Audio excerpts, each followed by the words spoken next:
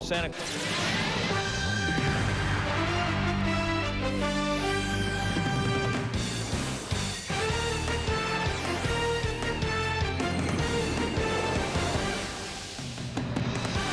Bill Pito, Digger Phelps, college hoops tonight. Kentucky winless in the SEC, taking on South Carolina. Cliff Hawkins taking over late. Had only 2 points, but late, inside of 5 minutes to go, makes that, ties the game. And then, Digger, what do you have? Well, under a minute to go, Hawkins hits a little floater. Down one. Kentucky in a row. Tubby says we got to get this win. Watch Hawkins, 16 seconds to go. 12 seconds. 10. Hawkins, 7. Off balance shot with 3 seconds left. 3.4 deflected inbounds. Here's Lucas in front court. Lucas at the buzzer. No good. What a shot by Hawkins. How about Hawkins? Only had 8 points, but hit 3 field goals down the stretch, and Kentucky survives 51-50. Well, after 2 losses, Mississippi State and losing at home to Georgia, Tubby Smith happy to get this win on the road, 51-50, but Tayshaun Prince only 3 for 11. Big win for the Cats. Michael Wilkinson here of Wisconsin, down low, and he's going to put it in off the glass. Wisconsin up 60-58. That's the score, 2.5 to go. Kelvin Torbert, the freshman, nice spin move, ties the game up at 60. 30 seconds left, game tied at 62. Wisconsin's Freddie Owens takes it in, banks it off the glass, tied. They go up 64-62. 8.1 to go. Alan Anderson misses. Al Anaganye grabs a board, calls timeout. 6.3 to go. Michigan State down 1. Off the inbounds play, Marcus Taylor looking to win it. Not there, out of bounds. Michigan State with one last chance. 0.2 to go. A chance on the last play. Inbounds pass. Torbert is there. What do we have? Was it up and good in time or not? Fans rush to court. They're going nuts. Bo Ryan says, what's the call? Tom Izzo doesn't know what's going on. Digger, what do you have? After review, you've got to understand there's 0.3 seconds. That's all you have. That's the rule, and that's what Tom Rucker's discussing with both coaches. 0.3 seconds, which means it's got to be a touch play. You see 0.2 on the clock?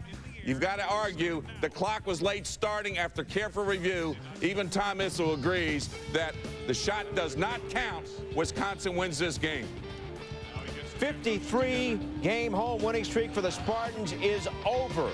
Crazy finish, but they got the call right. Difference was turnovers. Michigan State had 16, Wisconsin only 7. 4 players in double figures for Wisconsin. Big win on the road after they got lost to Penn State. Michigan State now 0-3 in the conference. Freddie Owens of the Badgers on the wait in the locker room to find out if Wisconsin had won. He said when he heard their fans boo, we knew. Tom Izzo, though, thought the officials got it right. Tommy Rucker made the right call. I knew it when it happened. So don't question it. It was, we had told KT before the play that all he could do was lob it up and just one hand go up and throw it in, because you can't really grab it with 2 hands, and we did. If anybody's trying to stick up for us, don't. To be honest with you, we got just about what we deserved. Don't blame anybody but me. Don't blame the officials. They did not. That was the right call, and that's the way the game was, and we're just going to move on and try to start a new streak.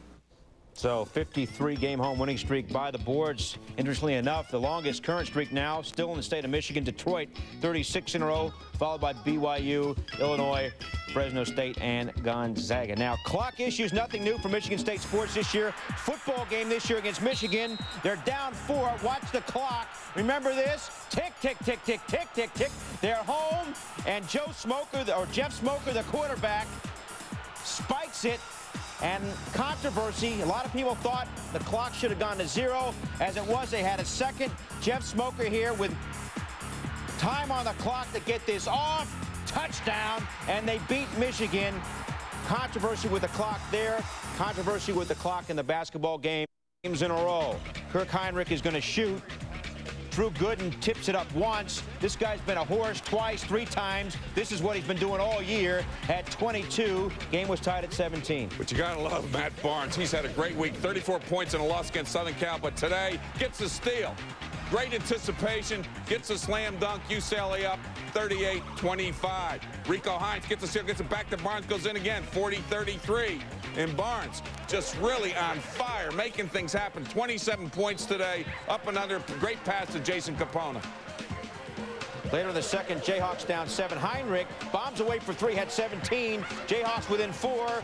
Later second, 5-point situation. Capona drives, had 10 points. And UCLA with the upset as they storm the court and knock off Kansas 87-77. Well, Matt Barnes had 18 points in the first half, and Kansas, unlike them at all, 16 turnovers in the first half and shooting 34%. That was the difference. They never had a chance to get this game at UCLA, and not many teams can go into Pauley when you're #1 and come out of there with a win. Nick Collison only 6 points for Kansas, an off game for him, and UCLA winning this one, this after getting beaten by USC on Thursday. Texas Tech and Oklahoma. Bob Knight's bunch hasn't lost yet in the Big 12 first half. Sooners by 10. Hollis Price to E.B. Era for the jam. Sooners by 12. Well, what is the price? Well, it's got to be Hollis Price. He just takes this whole game over, makes himself open. Whatever happens comes in. That's solid. Again, though, and then Ara again. He had 20 points in the first half, but in the second half, it's your man Price taking it. You got to love what he does for this team. Calvin Sampson knows. Get him open on the perimeter. Hits a 3. Find him again. Hits another 3 in transition, and one more. How about 6 out of 7 threes for his 27 points? That was the difference in this game. The perimeter game, Texas Tech could not guard. Now Jason Dietrich with the steal coming down the other way. Look out below, all Sooners. 98-72. Tech's 10-game winning streak is over. It's Bob Knight's first loss in the Big 12. Well, they shot 35%, and the reason why Oklahoma is so quick on defense, forcing 20 turnovers, it was a 14-2 run at the end to put it up 67-53. That's the closest they got, Texas Tech, because then Oklahoma just goes on a 15-zip run to blow it out. Sooners have now won 12 in a row. Georgetown, Boston College. 1 week ago, BC had its home winning streak of 25, snapped against Pittsburgh. Troy Bell, not one of his better outings. No, he didn't. He struggled the whole game. Didn't play well. 4 for 16 in the field. And when he goes off and there's no offensive rebound, it just led to easy transition points for Georgetown. And you can't do that against that team. They're solid when they rebound. And when Bell is not on, Boston College is not on. That's why they lost to Miami of Ohio over in Hawaii. And this is why they lose today. Transition points for the Hoyas. Big win, 70-43. And you got to love the fact that the Hoyas bounced back after losing and being 0-2 in the conference. Raswell here to Bethel. Tony Bethel for 2. And 70-43. That's a 27-point win. Mike Sweetney, 15 points, 11 boards. Bell on his outing. This was the most embarrassing game I've ever been a part of in my life. Kevin Braswell, though, 6 for 12, 14 points, but 7 big assists. That's a solid offensive performance. But the key, can they keep it going in the Big East competition? Next stop, Virginia, North Carolina. First half, Tar Heels up 4. Roger Mason cold, one of his 7 missed 3-point attempts. Yeah, but Mason, when he gets it going, he knows how to find the ball, make things happen, transition game. You got to love what he did in the second half for Pete Gillen's team. How about this, taking it down, transition points, find it. Travis Watson blocks it. He goes up and under. Mason gets the score. Mason again. 69-67, 21 seconds left, Virginia. He makes 4 free throws at the end to ice this game. Capel, not today. Can't get it done. Big win for Pete Gillen on the road. Now, Carolina, 3 straight league losses. Really tough, shooting 8 for 28. Perimeter game really hurts, even though Matt Doherty's got these kids playing as hard as they can. They just don't have the guards to get it done. 71-67 the final. Mason hitting those 4 free throws down the stretch. Now 57 of 63 from the charity stripe this season. North Carolina's 5th home loss this season, already tying the single-season school record. Winning streak of 13 games. Bonner really played consistent in this game. Knows when he is open to find his type of play, his type of motion. Goes in the drive, left hand, lays it in. Florida now up on a 3-point play, 35-27. Bonner wide open. Don't play me, I'll shoot that 3. Makes it 20 points, up 17, 46-29. He's got 20 points at this part. Scott Hundley running the 4th 3-on-1, takes it himself here. Vandy trying to come back. And they're within 10 at 71-61. Too much from the Gators. David Lee drives, draws a foul. Florida wins it 95-85. Bonner the 28. Gators, Justin Hamilton hurt his shoulder. but he's only expected to miss one game. Digger, should Florida be number one? Well, I don't know if they're going to be number one because Duke plays tomorrow night, so it's going to be interesting. But they're playing solid basketball. The only thing I don't like, they were up 64-39. Vandy goes on a 22-7 run. They cut it to 10, but it's the turnovers. 21 turnovers today for Florida, only 11 for Vanderbilt. That's why the game was so close. Next stop, Michigan, Illinois. Earlier in the game, it's Illinois' big man, Robert Archibald and Brian Cook all over the place. Well, Archibald finally has showed up. I think they're playing so consistent now in that front line. I like what he brings to it. Brian Cook makes that score, but now Archibald, after giving the assist to Cook, he comes back and scores. Cook gets 20, Archibald gets 19. That's 49 points for that front line as you see Frank Williams take the game over. Little steal, transition game. Luther Head, fouled, gets the bucket.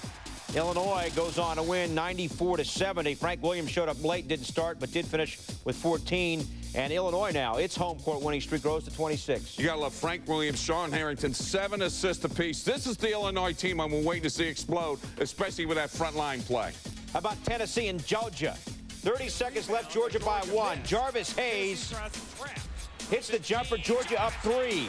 Next possession, Ron Slay from no man's land. That's good. We're tied at 70. Under 10 to go. Georgia with the ball. Rashad Wright drives, loses it. Who's got it? I got it. You got it. Ezra Williams for the win.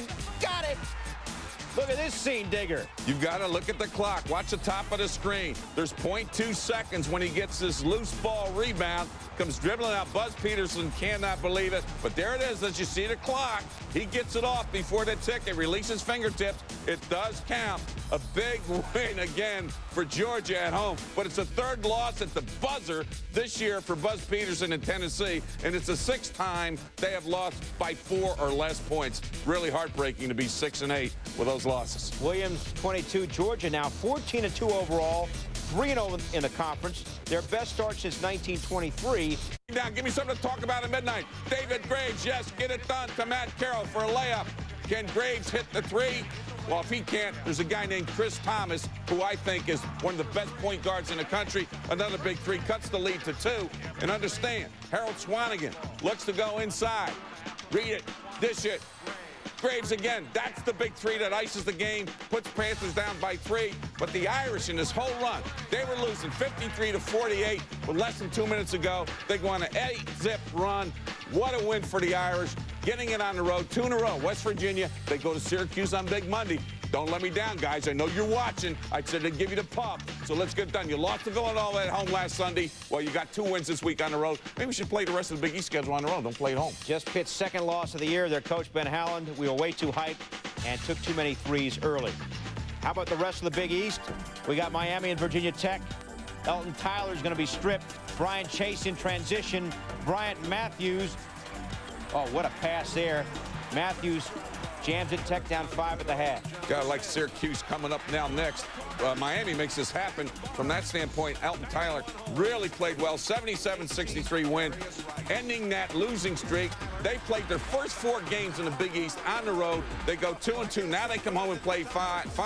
Barry Clark says, yeah, I'm happy. Let's get out of here. We've been on the road for 2 weeks. Syracuse, West Virginia. See what happens here. Look at the Preston Shumpert nailing the 3. And now late second half, Orange up 5.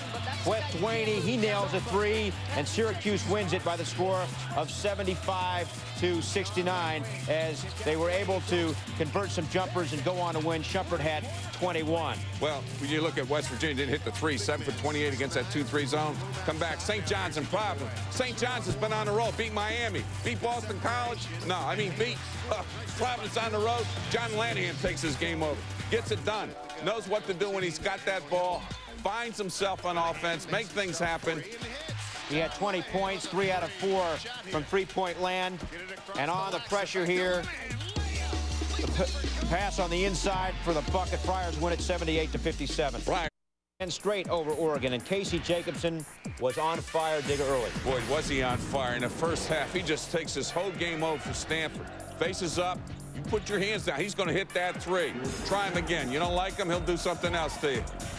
Makes a penetration, goes to the hole and score. 22 points for Jacobson in that first half for Stanford. Luke Ridnour bringing it up.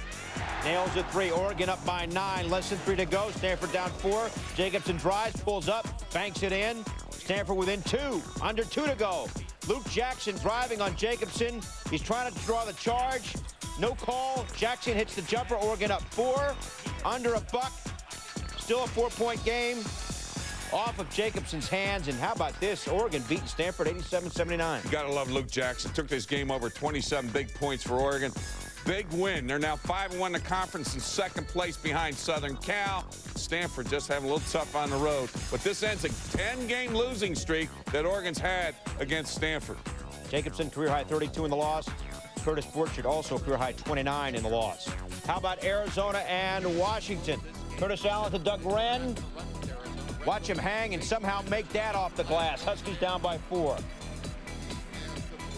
Josh Bernard makes this big shot in the corner, but Wren is there for the big dunk coming up. Jason Gardner time when you need it. Wren's a transfer from Connecticut, by the way. Jason Gardner just will leave him open, makes things happen from that. And you want another 3, got it back again. Tough. Gardner takes this game over for Lute Olson's team, hits another 3. Cats go up 70-64 with 2+ left. Allen here takes the 3, misses out of bounds. Possession to Arizona. Watch it again. The ball may have gone off the fingertips of Channing Frye. Bob Bender not happy about the call, and Arizona hangs on to win 74-69. Gardner with 21 points. Channing Frye played well in the first half. 10 big points. 10 points off turnovers for Arizona early. Big 12 as we go wrapping. Missouri K-State second half. Missouri up by 8. Kareem Rush dribbling around. And he's going to hit the 3. 1 of 6 threes in the game for Rush. Later in the second half, Missouri pouring it on. Arthur Johnson gets the pass down low. Love Arthur Johnson. He's a double-double guy. I think he's the most improved player in the Big 12 in the paint. Missouri wins it 81-66. Oklahoma State, Iowa State. Ivan McFarland grabs a loose ball. Lays it in, ties the game at 30. Second half, Oklahoma State by 2. Andre Williams in the post. Cowboys get great secondary break here, and McFarland able to get the lay-in. 14-5 run. They're up by 4 at the half. Second half, Cowboys by 8. Tyree Pearson. Goaltending is called. Pearson a career-high 30. Cowboys too much. Victor Williams, nice pull-up. And Oklahoma State wins it 69-66. Love their defense. Holding. Iowa State to 38% that second half. Baylor, Texas. Freddie Williams. Top of the key. Bombs away, got the 3. Later in the first half, Williams, another 3. And then Brian Boddicker knocks down the 3. 10 first half threes for Texas. They win at 102-78. Second half, Auburn down 3. Marquise Daniels hits the 3, ties it at 56. Under 20 to go. Bama down 2. Erwin Dudley grabs a board, but he's rejected by Kyle Davis. 7 seconds to go. Auburn's up 3. Lincoln Glass misses a second of 2. Alabama with a chance to tie. Terrence Mead with a chance. Misses a 3. No.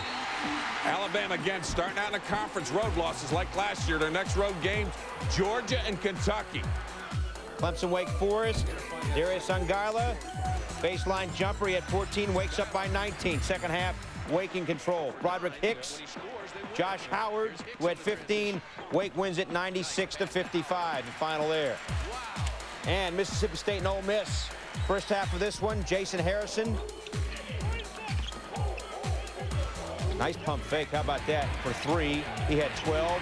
Second half, Justin Reed is on the baseline, and he's going to nail a 3. He had 17, and Ole Miss wins it 66-59. Duke, North Carolina State, and Wake Forest. They usually beat each other up and down. Each other. Except the last 5 seasons when, God, it hurts me to say this, Duke has just been holding it down. 47-6 against the rest of the state. Blue Devils rolling with North Carolina State. Mike Dunleavy, kid about to go off. He'd be bouncing back like round ball, averaging 16.9 points a game, hits a 3. State struggling in the first half. Ilyan Eftimov, Air mails, air balls a 3. Wolfpack shot just 31%. Marcus Melvin, jump hook, too much jump. State went 8.5 minutes without scoring at 1 point, while Dunleavy, dog, he scored 15 straight points at 1 point. Duke 23-2 run in the half. Then at halftime, it's a close game. Mike Dunleavy only leads State by 1 point. That's correct. Mike Dunleavy 22, State 21. He had 22 points, 7 boards, 3 assists, 3 steals in the first half. And I ain't gonna say them, but that ain't right. He just kept rolling. 10 of 18 shooting, career high 27 points for the game. Duke wins 76-57. So basically, State beat Dunleavy 57-27. Duke wins the game. Duke whipped State for the 11th straight time, 16th out of the last 17. And it ain't like State is like Division III. They had won 7 of the last 8, including road wins over Syracuse and Virginia, a couple of top 10 teams. 4th-ranked Maryland in Atlanta Sunday, hooking up with Georgia Tech. Tony Akins with the 3 has Tech down 3 in the second half. Less than 5 minutes to go in the second half. Tech down 4. Ismail Mohammed, nice spin and the foul. Missed the free throw. Tech down 2. Less than 40 seconds to go. Maryland up 85-83. Lonnie Baxter's bad pass is stolen. Juan Dixon sees Akins with the ball. Now we have a flashback in the game for our audience just to let you know Akins is left-handed. He passes, he dribbles, he still passes left-handed. He can shoot left-handed. Okay, he's a lefty. One more time. That's Southpaw. just let you. He is a court sider. Just to let me know he's left-handed. Okay, now watch Dixon. He knows he's left-handed. Get it over in the left hand, and then he takes it. Oh, he's not done. Dixon is going to look for Chris Wilcox. Maryland wins it. Dixon had 26 points, 10 rebounds. Akins had 24 points and is still left-handed. Sunday afternoon, ex-Hoosier Luke Recker with a great bounce pass to Pierre Pierce. Pierce finished with 9. Tom Coverdale had 6 threes against Michigan State on Tuesday. Buries 1 from the left wing, and Blue proves that he's politically correct, the right wing. And then from the same spot, Coverdale, 3 of Indiana's 8 first-half threes. Hoosiers then decide to go inside. Coverdale to Jared Jeffries. Jeffries took over this game. Hoosiers by 11 at halftime. Second half, Indiana pours it on. It's Coverdale, Dane Fife. Indiana pulls off the surprise, roughing up Iowa at home. Hoosiers off to their best start in